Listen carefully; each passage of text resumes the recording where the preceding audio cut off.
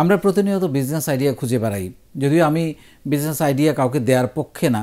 আমি মনে করি যে তার সেই কাজটাই খুঁজে বের করে একেবারে গুগল করে বা নানানভাবে খুঁজে বের করে সেই কাজটা করা উচিত যেটা তার ভালো লাগে, যেটা সে স্বপ্নের মতো করে খুঁজে বেরিয়েছে করার জন্যে, সেটাই বিজনেস আইডিয়া হিসেবে গ্রহণ করা উচিত এবং সেটা নিয়ে মার্কেট অ্যানালাইসিস করে পর্যাপ্ত লেখাপড়া করে এবং পরীক্ষা নিরীক্ষা করে মাঠে নামা উচিত।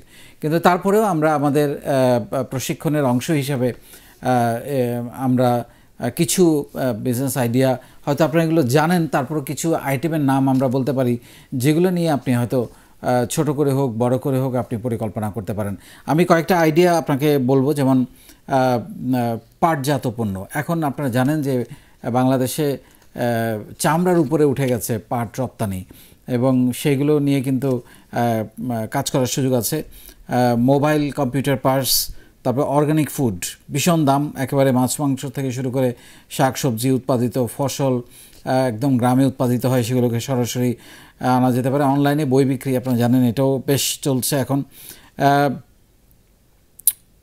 বৃষ্টির পানি সংগ্রহ করে রিফাইনিং করা, এইটা নিয়ে অনেক আলোচনা হচ্ছে, কিন্তু খুব বেশি কার্যকর আমরা পাহাড়ে কিছু কাজকর্ম দেখি, বাট সমতল ভূমিতে খুব বেশি মনে থাকে না আমাদের এটা নিয়ে। বাট পানি যে পরিমাণ দাম হচ্ছে, একসময় পানি পাওয়া যাবে কিনা আমরা জানি না। তারপরে হচ্ছে যে বোতল রিসাইক্লিং আপনারা জানেন। তারপরে হচ্ছে আবর্জনা থেকে বিদ্যুৎ, অনেকেই কাজ করছে, বা গ্যাস, বায়োগ্যাস তৈরি করা। কসমেটিক্স, হ্যান্ডিক্রাফট, বিভিন্ন জেলার বিখ্যাত খাবার, এটা নিয়ে আমি অনেক কথা বলেছি। চা, ডেফিনেটলি আপনারা জানেন চা নিয়ে খুব। তারপরে অর্গানিক ফুডের মধ্যে আমরা বলেছি ঘি, মশলা জাতীয় আইটেম। তারপরে হচ্ছে মাছ, খুবই জনপ্রিয় একটা, অনলাইনে মাছ বিক্রি হচ্ছে, অ্যাকোরিয়ামে মাছ বিক্রি হচ্ছে, ড্রামে করে মাছ চাষ হচ্ছে, সেগুলো বিক্রি হচ্ছে। তারপরে মাছের খামার তো আছেই, সেভাবে চিন্তা করতে পারেন। ইট, যেটা এখন আমাদের ট্রেডিশনাল, আমাদের যে ব্রিকফিল্ড, এইটা হয়তো খুব বেশি দিন আর থাকবে না, এখন অলরেডি অনেকগুলো উঠে গেছে। সো সেই ক্ষেত্রে আপনারা অটোমেটিক যে পরিবেশ বান্ধব ইটের যে বিজনেস, এবং এটা বিল্ডিং হতেই থাকবে, সো এটার চাহিদা যাবে না। তাঁতের পোশাক শিল্প, ফুল নিয়ে কাজ করে অনেকেই আপনারা জানেন, ফুল নিয়ে করছে। হোমমেড বিভিন্ন খাবার হতে পারে। অনলাইন ট্রেনিং সেন্টার, আইটি কেউ করছে। তারপরে ফ্রেশ জুস, গিফট আইটেম নিয়ে, কর্পোরেট গিফট আইটেম বা বিভিন্ন দিবস অনুযায়ী গিফট আইটেম নিয়ে কাজ করা যেতে পারে। বাচ্চাদের বিভিন্ন আইটেম নিয়ে কাজ করা যেতে পারে, বেবি কেয়ার, বেবি ওয়্যার ইত্যাদি নিয়ে কাজ করা যেতে পারে। অটো কার ওয়াশ, একেবারে অটোমেটেড, বাংলাদেশে খুব বেশি দেখা যায় না, সবই ম্যানুয়াল, অনেকটুকুই ম্যানুয়াল, কিন্তু আপনারা যদি একটু বাইরে দেখেন, গুগল করেন, একদম অটোমেটেড কার ওয়াশ পাওয়া যায়। ইন্টেরিয়ার ডিজাইন, তারপরে হচ্ছে পার্লার, কুরিয়ার বিজনেস, ই কুরিয়ার, আমি এখন ই কুরিয়ারই বলবো, মানে অনলাইনে যে কুরিয়ার, সেই কুরিয়ারগুলো। গহনা, ফার্নিচার হতে পারে, কারো যদি অসাধারণ ডিজাইন হয় এবং সেটা কাঠের, বেতের, যে কোনো প্লাস্টিকের যে কোনো ফার্নিচার হতে পারে।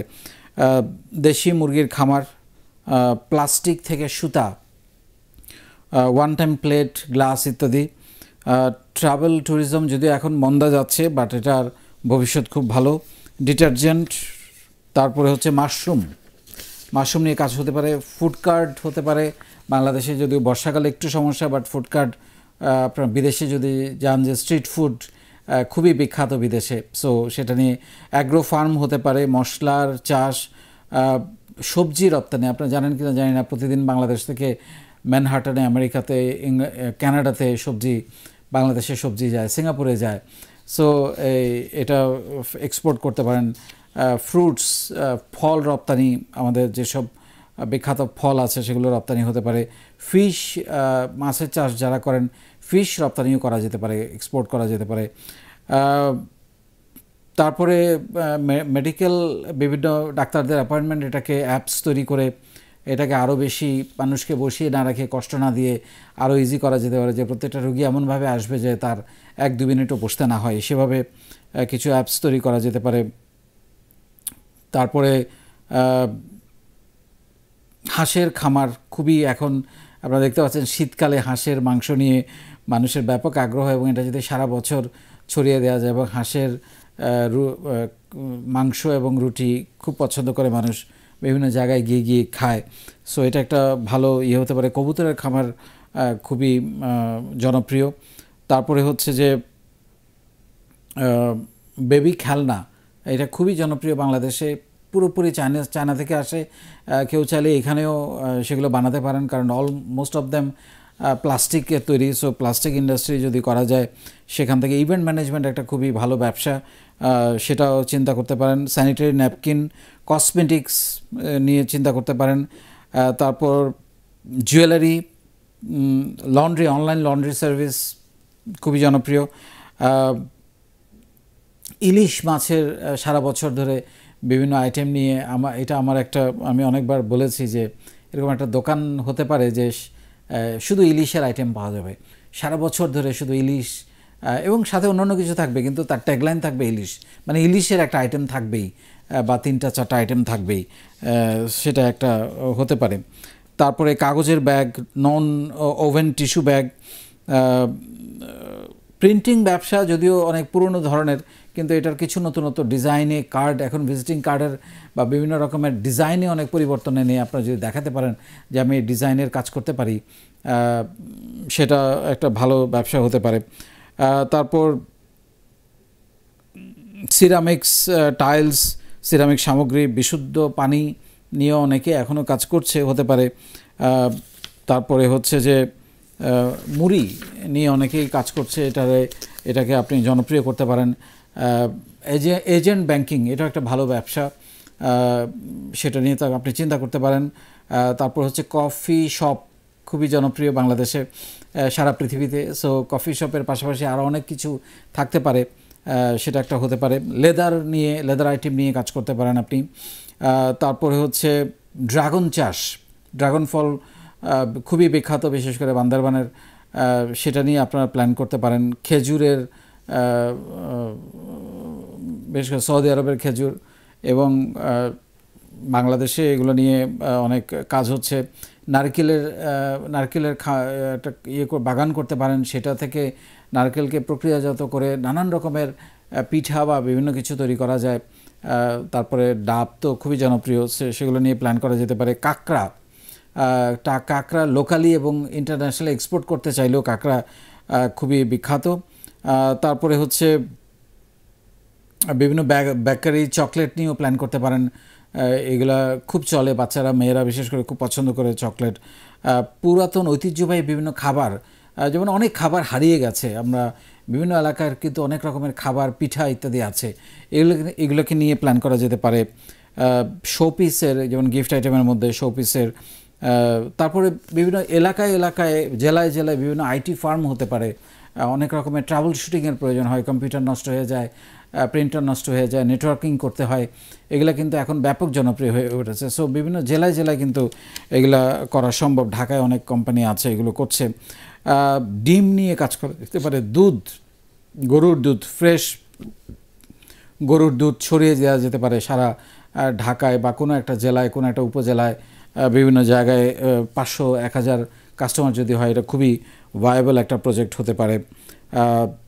তারপরে হচ্ছে যে ডে কেয়ার সার্ভিস, এটাও বেশ জনপ্রিয় এখন। বাবা মারা খুবই ছোট ফ্যামিলি, বাবা মা থাকে, দুজনেই হয়তো চাকরিজীবী, কিন্তু সন্তানদের কোথায় রাখবেন এটা নিয়ে তাদের নানান টেনশন। সো আধুনিক ডে কেয়ার সার্ভিস, যাতে করে সে অফিসে বসে তার বাচ্চাকে ক্যামেরায় দেখতে পারে, এভাবে কিন্তু প্ল্যান করা যেতে পারে।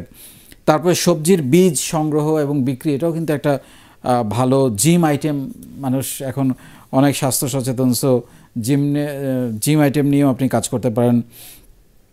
তারপরে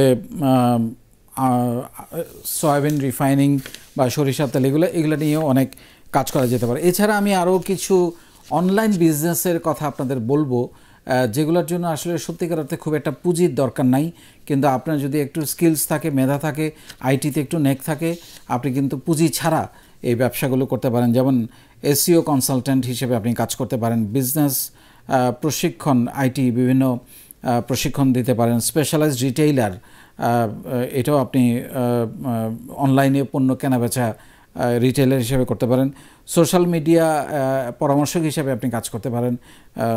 অনেকের বিভিন্ন পেজ মেনটেন করতে হয়, ইউটিউব মেনটেন করতে হয়, এগুলো বেশ ভালো বিজনেস এখন। ওয়েব ডিজাইন, এটা তো খুবই, তারপরে আবেদনপত্র, কভার লেটার লেখা, এগুলো নিয়ে অনেকে কাজ করছে। টাস্ক ম্যানেজার, সহকারী, কারো যদি ভালো অর্গানাইজিং দক্ষতা থাকে এই ব্যবসাটা তার জন্য খুবই উপযুক্ত। প্রফেশনাল ফ্রিল্যান্সার, এটাও তো আমি সবসময় বলে থাকি। অনলাইন মার্কেটিং, ই বুক লেখক হতে পারেন আপনি, ই বুক লেখার দায়িত্ব করতে পারেন। তারপর কন্টেন্ট রাইটিং নিয়ে আপনি কাজ করতে পারেন, অনেকেই করছে। প্রযুক্তিগত সহায়তা প্রদান, বিভিন্নভাবে কাউকে সাহায্য করা, ট্রাভেল শ্যুট করা, বিভিন্ন ফ্রিল্যান্সিং করা, আউটসোর্সিংয়ের কাজ করা, ভার্চুয়াল চালান, তারপরে অ্যাপ ডেভেলপার। সো এই সব নানান কাজ আপনি কিন্তু করতে পারেন। এটার জন্য কিন্তু আপনার কোনো পুঁজির দরকার নেই, আপনার হয়তো প্রশিক্ষণ দরকার, আপনার এক্সপিরিয়েন্স, মানে এই লাইনে কাজ করার অভিজ্ঞতা থাকা দরকার, তাহলে আপনি কিন্তু এই ধরনের ব্যবসাও করতে পারেন। সো আমি মনে করি অনেকগুলো আইডিয়া আপনাদের একটু ধারণা দিয়েছে, এর বাইরে হাজার হাজার আইডিয়া আছে, কিন্তু আসলে আপনার পছন্দের মানুষটা বলতে পছন্দের বিজনেসটাকে, পছন্দের আইডিয়াটাকে আপনাকেই খুঁজে বের করতে হবে। অনেক ধন্যবাদ।